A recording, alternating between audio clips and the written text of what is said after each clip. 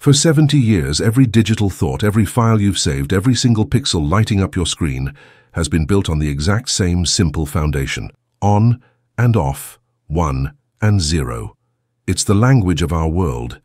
A binary heartbeat that powers everything from your phone to the massive data centers that run our global economy.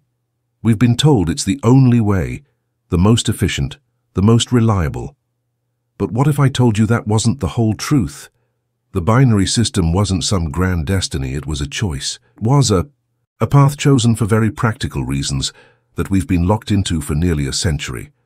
And the ghost of a more elegant, and in some ways more efficient system has been hiding in the footnotes of Cold War history for over 50 years. Back in the 1950s, while the West was going all in on ones and zeros, Soviet scientists built a computer that broke the binary rule, a machine that thought in threes, and then it mostly vanished, sidelined by politics, bureaucracy, and the unstoppable momentum of a world that had already picked a winner. Now, as our own technology slams into a wall of physics and staggering energy use, this forgotten idea is making a shocking comeback, and it could shatter the limits of binary and redefine the future of artificial intelligence as we know it. To get why this is such a big deal, you first have to understand the problem, and it's a big one. The world of binary is facing a crisis. For decades, we had Moore's law, the observation that the number of transistors we could cram onto a chip would roughly double every 2 years. This gave us smaller, faster, cheaper everything. It was a golden age of exponential progress. But that party is winding down. We're now bumping up against the atomic limit. Transistors are so small, just a few atoms wide, that the weird laws of quantum mechanics are starting to interfere. Electrons are literally leaking through barriers they shouldn't be able to cross, a thing called quantum tunneling. This creates errors, generates heat, and puts a fundamental roadblock in front of smaller and faster. But the more immediate crisis isn't size, it's power. Specifically, the absolutely insatiable energy appetite of artificial intelligence. Training a large AI model is one of the most computationally intense things humanity has ever done. It takes massive data centers packed with tens of thousands of specialized chips running flat out for months. The energy consumed is staggering, sometimes rivaling the annual electricity usage of a small city. Data centers are already straining power grids, and their demand is projected to explode. This isn't just an economic problem, it's a huge environmental one. The carbon footprint of our digital lives is becoming unsustainable. We're caught in a paradox. We want smarter AI, but the very foundation of our computers, the binary system, makes that progress incredibly expensive and destructive. Every calculation, no matter how complex, gets broken down into an insanely long series of simple on or off questions. This approach, while reliable, is profoundly inefficient. It's like trying to paint a masterpiece using only black and white. You can do it, but you're going to need a whole lot of dots. For 70 years, we've just made the dots smaller and put them down faster. Now that we can't, we're reforced to ask a question that was dismissed decades ago. What if we could use more colors? To find the answer, we have to go back to 1958 at Moscow State University. The Cold War is heating up. The space race is on. And in a small lab, a team of engineers led by Nikolai Brusentsov and the famous mathematician Sergei Sobolev are working on a machine that breaks all the rules. While American engineers were perfecting the binary transistor, the Soviets were chasing a different idea. They didn't just want to build a computer. They wanted to build a better kind of computer. They looked at the rigid two-state logic of binary and saw how clumsy it could be. They figured there had to be a more elegant way. Their solution was a machine called the Setun, and it was the world's first modern ternary computer. Instead of ones and zeros, the Setun thought in threes. It used a system called balanced ternary, which is made up of -1, 0, and +1. Right away, this offered huge advantages. In binary, to show a negative number, you need an extra bit at the front to say, hey, this is negative. It's a patch. In balanced ternary, negative numbers are a natural part of the system. To make a number negative, you just flip its signs. This one small change has a massive ripple effect. Math operations get simpler and faster. The circuitry itself could be built with far fewer parts. Brusensov's team built the Setun not with bulky vacuum tubes, but with cheaper magnetic components and semiconductor diodes. The result was astonishing. The Setun flickered to life in 1958. For its time, it performed on par with much larger and more complex binary computers, and some estimates suggest it was significantly cheaper to build than a comparable binary machine. Word of this strange, elegant machine spread. The great Donald Knuth, a giant of computer science, would later call balanced ternary perhaps the prettiest number system of all. The Setun wasn't just a curiosity. It was a glimpse of an alternate timeline, a future where computers thought more efficiently. Between 1959 and 1965, a factory produced 50 Setun computers. It seemed for a moment that the digital world wasn't going to be so black and white after all. So if the Setun was so clever, why aren't we all using ternary computers today? Why are you watching this on a binary device? Well, the answer is a messy mix of technology, economics, and Cold War politics. First, while the Setun's logic was brilliant, the hardware was a bit fragile. The tech of the era struggled to reliably hold 3 different voltage states. A binary transistor is like a light switch. It's either fully on or fully off. It's unambiguous. A ternary device is more like a dimmer switch, and the problem was that a little electrical noise or a change in temperature could cause that middle state to drift and corrupt the data. The Soviets had proved the theory was sound, but the hardware wasn't quite there yet. But the bigger problem wasn't technical, it was momentum. The Setun was a university project, never fully embraced by a Soviet government that was more interested in large-scale projects that could mimic the West's binary systems.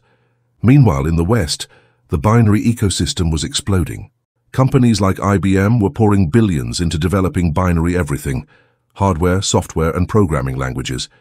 An entire generation of engineers was being trained to think only in ones and zeros. It was a self-perpetuating cycle.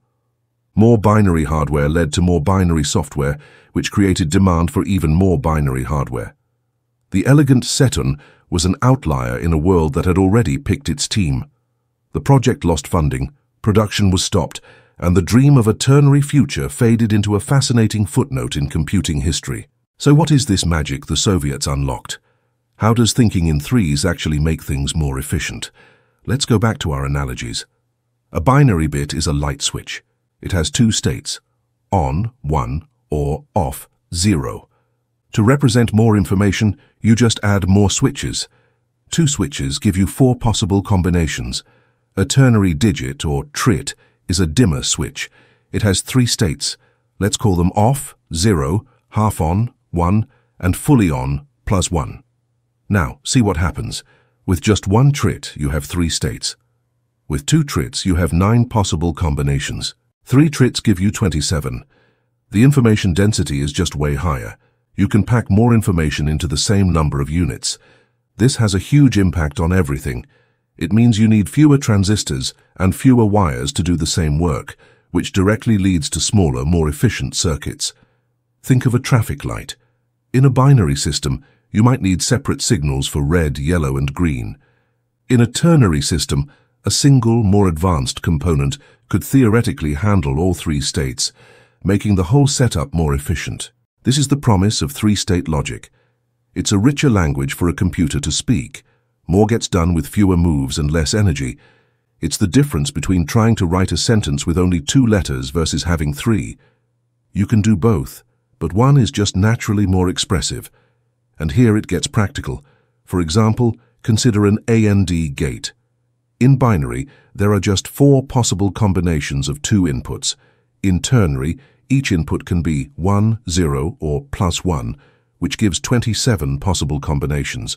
For decades, ternary logic was trapped in the lab. Clever, but impossible to scale.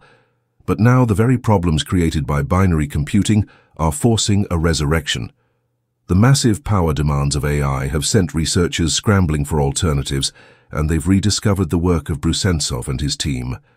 And one company, more than any other, seems to have picked up the torch: Huawei. Facing intense international sanctions, Huawei has been forced to innovate in some pretty radical ways.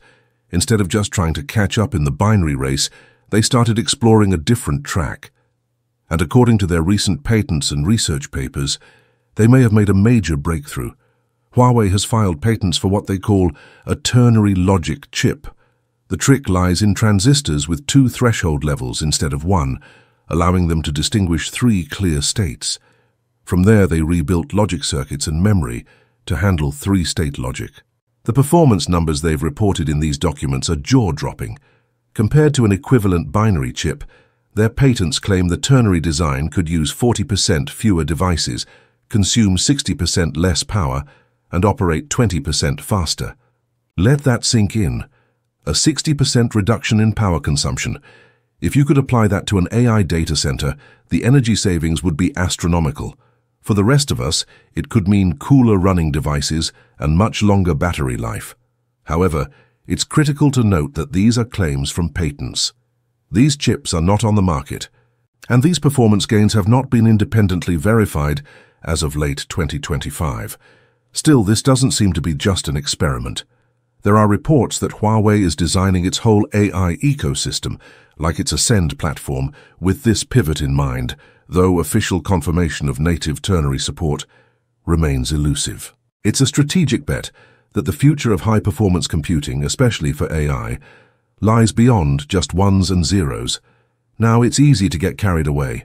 A 60% power reduction sounds like a miracle, but the road to a ternary future is filled with enormous speed bumps.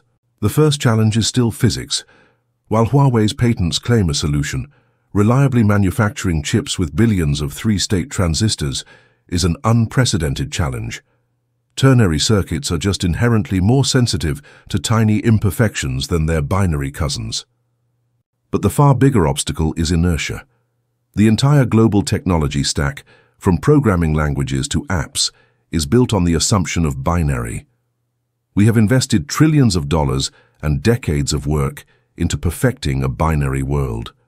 Switching to ternary would mean rethinking everything. We'd need new compilers, new operating systems, and new algorithms. It would be like trying to switch the whole world from driving on the right side of the road to the left. Not impossible, but a monumental undertaking. For this reason, a complete replacement of binary is unlikely anytime soon. Binary is still great for most tasks. Instead, the most likely path forward is a hybrid one. A world where specialized ternary coprocessors or AI accelerators live alongside traditional binary CPUs. These ternary engines would handle the really heavy, energy-guzzling workloads, like AI training, where their efficiency gives them a critical edge. Your phone might still run a binary OS, but the chip that powers its smartest features could be thinking in threes. So how do we get over these hurdles? The answer might lie in new materials. The noise and precision issues are a problem for silicon, but researchers are now working with materials like graphene and, even more promising, carbon nanotubes. These are tubes of carbon just 1 atom thick with incredible electrical properties. Their physical structure makes them naturally well-suited for creating stable, multi-state devices. In fact, recent research has already demonstrated experimental ternary chips built with carbon nanotube transistors at 32 nanometer. The results were impressive, showing 45% less area, 30% less energy for the same AI operations compared to binary equivalents. These materials could be the key that finally makes ternary computing not just viable, but superior at mass scale. But even as this is happening, another, even bigger transformation is on the horizon: quantum computing. Just recently, Microsoft announced a major step forward with what they call topological qubits. The key advantage here is stability. Most quantum bits, or qubits, are incredibly fragile and easily thrown off by the slightest disturbance, leading to a lot of errors.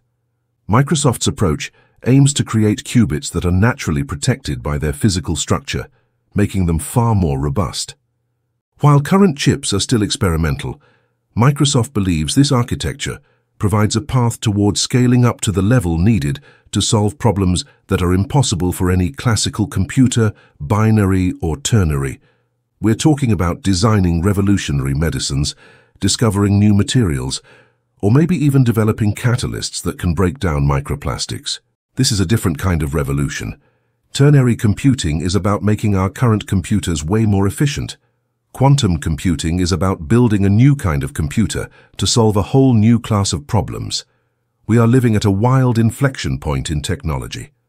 The digital world is about to go through its first fundamental change in nearly a century. Forgotten ideas are being resurrected right alongside things that feel like pure science fiction. So what do you think? Is the future a more efficient version of the past, with ternary logic powering our devices? Or is it a quantum leap into a totally new reality? Let me know your thoughts down in the comments. And if you enjoy breaking down the technologies that are shaping our future, consider subscribing. It really helps us dig into these complex topics and bring you the stories of the breakthroughs that are about to change our world. The ones and zeros that built our world aren't going to disappear overnight. Their monopoly, however, might be over. We are entering an era of computational diversity, a future where the elegant logic of ternary computing, once a Cold War relic, will likely work alongside the raw power of binary. It could power the AI in our pockets and slash the energy footprint of the cloud. At the same time, the strange and wonderful physics of quantum computing will open up entirely new frontiers tackling the impossible problems of tomorrow.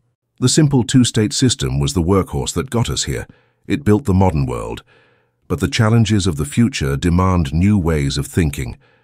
The ones and zeros that defined the 20th century may not be the only numbers that define the 21st. A more complex and powerful computational language is finally emerging from the shadows, and it's about to change everything.